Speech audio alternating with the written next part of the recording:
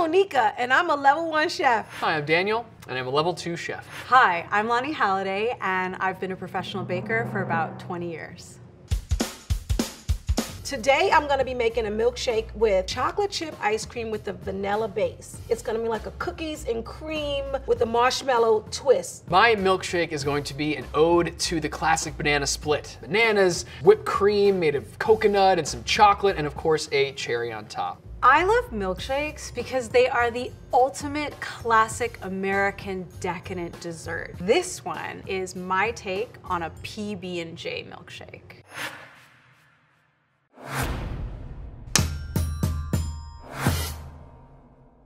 So today I'm using a chocolate chip ice cream, vanilla ice cream, Oreo cookies, and then this is my little secret ingredient, which is marshmallow syrup. To start the milkshake, I'm going to make ice cream out of bananas. The more ripe, the better, just because I think it's sweeter and they're softer. I'm gonna be making my strawberry ice cream from scratch because I really get control over what my final product tastes like. The first thing we're gonna do is pulverize these freeze-dried strawberries in this food processor. This is the best way to pack a strawberry punch into my ice cream base. So now we're gonna start with our ice cream. So I'm gonna scoop about 4 scoops of ice cream. I would use this whole thing, actually. Literally just cutting them into slices. To milkshake, a lot of people use ice cream. You gotta get in there and get that ice cream. I don't know, sometimes you feel a little better eating fruit. This is an easy way to sneak some fruit into your diet. This strawberry powder is lovely and fine, and it is gonna pack such a beautiful strawberry punch. I'm actually gonna use it twice. I'm gonna put it into the ice cream base, into the jammy swirl. My bananas are cut and ready, and now they're going into the freezer. You think this is enough? Let me see. Let's start the ice cream base. First things first, I'm gonna mix this cream and the sugar, cornstarch, and salt in a bowl and set it aside. I want this base mixture to actually heat really gently. I want things to be really well incorporated before we get started with the heat. Now I'm gonna add my whole milk. Whole milk has all the fat and all the flavor. So I'm just being cautious here, keeping it low while I get my vanilla bean going. We're just gonna split this bean right down the middle, and we want all those luscious, teeny little baby, beautiful vanilla beans inside. I like using vanilla beans as opposed to vanilla extract just because it's so decadent. You really get that punch of vanilla flavor. You get the beautiful speckles in your final product. Here's my bananas. They are all nice and frozen and ready to be blended. And when I say blended, I mean put in a food processor, which is actually a key component of this because it makes it a lot creamier. It's a lot more surface area that gets hit with a food processor. A milkshake is like a hug in a cup. If someone makes you a milkshake, chances are they love you. So we're just bringing this milk up to a little slight simmer. The top of this is quite foamy. I can see it sort of wobbling under this cap of foam. So I think now's a good time to take it off the heat, add the rest of our ingredients, and then return everything to the pot and get it going. Basically, this is going into the food processor for like 6 to 8 minutes until it gets nice and creamy. Look at that. There's no movement on that. I'm just adding my cream, cornstarch, and sugar mixture to the rest of the milk mixture, adding it slowly, whisking as I'm going, just to sort of equalize the temperatures. You'd think you'd need like some sort of liquid, like a milk. What's a milkshake without milk? But you can really get this like creamy ice cream with just bananas. Now that everything's nice and mixed, I'm just gonna turn it on a low heat, and it's just gonna thicken ever so slightly. She's about as high maintenance as they come, but she's definitely gonna be worth it. I'm gonna pack in all my strawberry flavor. We're gonna let it hydrate, literally whisking the flavor into the base. I think we're ready to strain. Now the thing about this is that you want to keep it cold. So after I scoop it in here, as I work on getting the other ingredients and prepping up more things, this is going back into the freezer to stay cold. Now that this bad girl is all strained and ready to go, we're gonna cover her up, put her in the fridge, and let her chill overnight. Let's say you're not making a milkshake, this will keep in your freezer for a long time. So it's something you can prep way in advance and then just eat it as you want. This is a self-care item. One of the reasons I really love making my own ice cream is getting to play with the liquid nitrogen. This stuff is dangerous, and it is going to make the most beautiful strawberry ice cream you've ever had in about an instant. I'm gonna put our luscious strawberry base right into our mixing bowl. We're gonna start on a really low speed. There is no need to rush. I just wanna stop intermittently and see what's going on with this ice cream. It's a real smoke show. The liquid nitrogen doesn't impact the flavor of this ice cream in any way. This is a really fun activation to do at events. People love the drama of the liquid nitrogen. Okay, so we have the ice cream. Next is the milk. Get your milk in there. Oreo cookies. Remember when you were a little kid, you would just open up the Oreos and then lick all the cream out the middle and then put it back together? I would put them back in the pack because I was bad like that. First things first, the nice cream. Look at how great the scoop's in there. Look, it's so thick. There we go, bam. You don't want to use too many cookies because you want to have the cookie to milk ice cream ratio just right. If I used about 4 scoops of ice cream, so then I would use 2 cookies, okay? And a half a cup of milk. Milk in here. Now I'm gonna get to work on my strawberry jammy swirl. I'm gonna zest this lemon. I'm just gonna use this microplane and eyeball about half. And it's all about eyeballing. All the salted almond butter that I have, I love almond butter. And does it taste great? Yes. But also it contrasts the sweetness of the bananas quite nicely. So it's not like too sweet. So for anyone looking for a little bit more of a flavor profile, this is the answer. Some people use ice in their milkshakes, some people don't. I use ice because I feel like it makes it hold better, longer. So put in ice. Next, I'm gonna add my pulverized, freeze-dried strawberries. I'm gonna add some water just to get this hydrated. Pinch of salt, my sugar, and about a tablespoon of lemon juice. Now one last ingredient, a little bit of this marshmallow syrup. Look at that. That's the extra love. That's the what else is in here? And you just sit there and don't say a word, just shh. Add a little bit of vanilla extract, and away we go. We want it to be just so, not too thick and not too thin. You get your top, make sure it's secure because you don't want a whole mess in your kitchen because we don't want to clean up. We just want to treat. I'm gonna start the blender for about 1 minute. Look at it whirling. It's like a whirlpool. This is what I meant when I said she's high maintenance. This jammy swirl is gonna be luscious in the milkshake, but it is difficult to get to this bottle. Now it's time for our toppings. I feel like the toppings play a huge part in the milkshake, not only for how it looks, but for how it tastes. You want to have like more stuff to pile on top and play around with, or else what's the point? I love Oreos. It just brings the kid out in you. So we're gonna use a lot of them. We're gonna make them like if you were using sprinkles. From scratch. I'm gonna start with my powdered sugar, which I'm gonna sift into this mixing bowl. Pinch of salt, a couple tablespoons of water, corn syrup, vanilla extract. What we're looking for is something that's flowing, but also thick. Now I am about to start my chocolate drizzle. Now one of the things I like to do with the coconut milk is keep it in the refrigerator. Because if you keep it in the fridge, you offer the opportunity for this to happen. So this sits on top, and this is gonna be basically the base of the chocolate drizzle. So I'm gonna put this off to the side for now and roughly chop my semi-sweet chocolate chips. I just want a nice coarse chop on these so that it increases the surface area a little bit and they melt quicker. I'm gonna take a small little bit of this coconut fat and toss that into my pan. So you wanna crunch those Oreos up, nice. Now comes the fun part. We just want to divide this sprinkle mixture into however many colors we want to end up with and get to dyeing it. In my opinion, the coconut fat allows the chocolate not only to melt down and create like a rich drizzle, but also create a shell as it cools down. Coconut fat is starting to melt, so I'm going to add my chocolate chunks. I want this to be able to be something that I can pour over the top of the milkshake.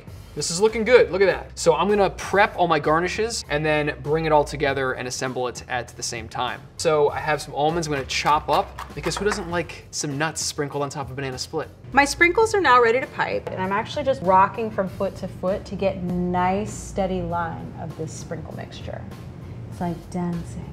Now all I need to do is set these sprinkles aside to dry overnight. And I have a banana. This is solely for garnish, but this is gonna look really nice sticking out of the top of the milkshake and really send it home. That's it. You don't have to be precise here. Sort of this mixture of organic and intentional. All right, I think this is what I'm looking for. You want it fine, perfect for sprinkling. Look at that, yummy. And there you have it, my homemade sprinkles. Now I'm gonna make a peanut butter creme chantilly. Peanut butter whipped cream that's sweetened with confectioner's sugar. So next I'm going to make my coconut whipped cream, and it's super easy. Coconut milk for the whipped cream, that is the base. I'm looking for that nice fatty top part. I'm just gonna scoop that fat into a bowl. Heavy cream, a little confectioner's sugar, vanilla extract, pinch of salt, my peanut butter powder. Actually just gonna give this a quick stir with my whisk attachment, and I'm gonna use this machine to whip it into stiff peaks. As you get going, it actually whips together quite nicely and starts to resemble whipped cream. I'm gonna start on low. Lower speed, and then slowly working your way up. And then move up. The peanut butter powder is great for this because it packs a lot of peanut butter flavor into our whipped cream. You know what? Try to keep the bowl that you're whisking it in cold, or else it'll start to get more watery, and we don't want that.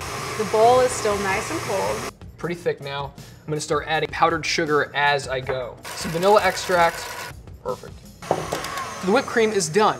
I think we're there. And now I'm gonna let this chill. Just gonna finish this by hand. You can see we've got nice firm peaks there. And with this peanut butter powder, it's gonna be much more stable than, say, a coconut whipped cream. It's light, it's fluffy, airy, but it also holds up. See? Look at that. Great. All right, we're ready to get this thing together. Well, the time has come. It's finally here to assemble the milkshake. The way I'm gonna do this is I'm gonna give it extra love. Remember all the heart emojis? So before I start anything, I'm gonna put a little treat at the bottom, right? I'm going to take some of the chocolate drizzle that I made before and kind of just like margarita style, give the glass a nice chocolate rim. Bam. We're starting off on the right foot here. I'm going to do the same with the banana, because you really can't have too much chocolate in a milkshake. So that is going to sit right on the inside there. Talk about drama. We've got the Cadillac of all blenders here. I've got my liquid nitrogen ice cream. Take a couple of scoops here, straight into the blender, a little bit of milk, and we blend. Whew. There's been a lot leading up to this moment. I'm just including some of that beautiful strawberry jammy swirl just to get an extra kick of beautiful strawberry flavor. I'm gonna add it in layers so I get a sip here and a sip there. Put a little bit of my marshmallow syrup just to like wet up the Oreo. Just a little bit.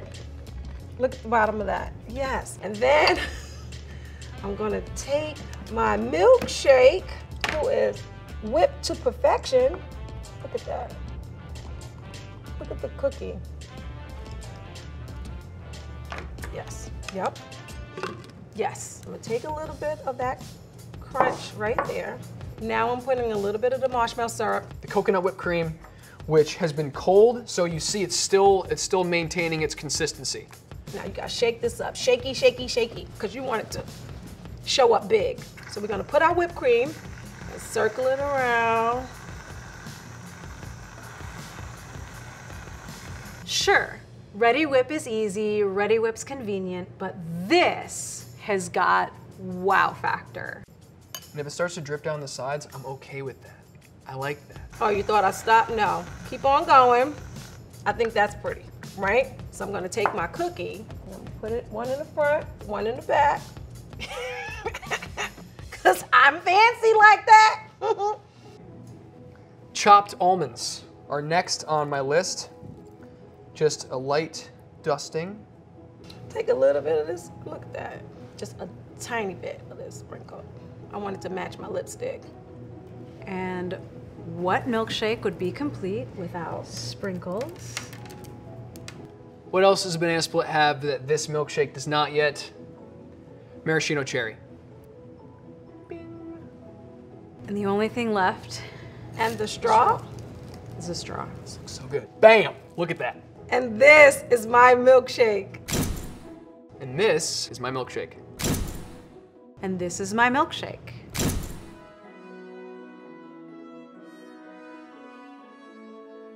Boys, are you there in the yard? And now it is time to enjoy the fruits of our labor. Cheers. It's whipped cream too. Girl, the ice cream is nice and thick. I have the chocolate chips. They're so mashed up that it's not overpowering. It's a perfect milkshake. Nice and thick, doesn't feel like crazy heavy, because sometimes, you know, if you have like a milkshake, it's like, oh, it sits inside you.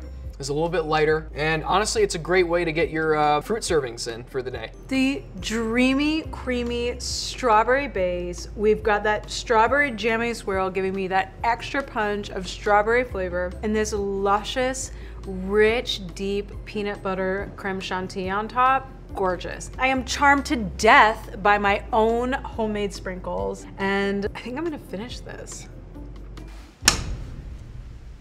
Milkshakes are a perfect indulgence during summer or any time of the year. Let's see how each of our creative chefs made theirs. Ice cream is essential for a milkshake and a real balancing act. Onika used store-bought ice cream. In it, liquid fat globules are interspersed and spread throughout a mixture of water, sugar, and ice, along with air. And each of these components is essential for a good quality ice cream. Fat makes up to about 20% of premium ice creams, which adds to the creamy, smooth, and shiny quality of the ice cream. It's also a great flavor carrier and acts as a stabilizer because fats form a membrane around air bubbles that are added during the churning process. Lani really went all out and made her ice cream with the help of liquid nitrogen. Nitrogen is a gas at standard atmospheric pressure. In order to make it a liquid, it's held under extremely low temperatures under pressure, around -320 degrees Fahrenheit. That's dangerously cold and can cause some serious damage to skin and tissues, which is why Lani wore special gloves. It's able to quickly cool and freeze the liquid ice cream mixture. It looks like it's smoking because any remaining nitrogen leaves as a gas. I don't actually know who came up with the idea to start using liquid nitrogen in culinary applications, but I bet Rose can tell us. Chemist and chef Hervé Thies is credited with coming up with using liquid nitrogen to make ice cream sometime in the 1990s. He's known as the father of molecular gastronomy. Daniel used frozen bananas to make his ice cream, and these have much more starch and sugar than fat. Starches also have some capacity to form membranes around air bubbles, but far less so than fats. The starches in the bananas can add a thick quality and slow down the melting process because starches don't melt, but fats do. They definitely add that distinctive banana flavor and lower the overall calorie content too. Lani used a vanilla bean in her ice cream. Vanilla is the most popular flavor in the world. Because vanilla in baking is like the secret ingredient to anything tasting good. And one of the most expensive, second only to saffron. True vanilla is from a species of climbing orchid native to Central and South America. It's so expensive because each year demand exceeds crop yield, and crop yield is generally low. It takes between 3 to 5 pounds of green vanilla pods to produce 1 pound of fermented pods. Because there's only one rare type of bee that pollinates these orchids in the wild, the Melipona bee, each orchid must be hand pollinated. So it's also an extremely labor-intensive process. Add those factors to the occasional weather event, blight, or other natural disaster that can ruin agricultural crops, and it's easy to see why it's so expensive. Onika used a marshmallow syrup to add more flavor to her milkshake. Marshmallow is a solid foam made from the protein gelatin and a cooked sugar syrup. When you add some boiling water, the marshmallow deflates a bit and becomes pourable, but still has that pillowy, sweet marshmallow texture and flavor. It's a great choice for a milkshake. Daniel and Lani made their own whipped creams from scratch. Whipped cream is an air and water foam in which air cells are surrounded by a network containing milk fat droplets stabilized by a film of protein. The droplets have to be very cold and solid in order for the whipping or agitation of the cream to take on air and become fluffy. Any food that's more than approximately 22% fat will take on some air when it's agitated, and coconut oil falls into this category. Milk fat has many different fatty acids that melt completely at body temperature in the mouth, so they're especially creamy and luscious. Onika used Ready Whip. This whipped topping is made with a tightly regulated formulation, so you get the same voluminous, airy product every time. It makes Onika's milkshake hard to resist. Boys, are you there in the yard? Oh, there's definitely chemistry involved there, but I don't think it's food chemistry exactly. The next time you whip up a milkshake to treat yourself, make someone feel special, or if you want to bring some delicious drama to this beloved classic, we hope you'll take some tips from our 3 inventive chefs.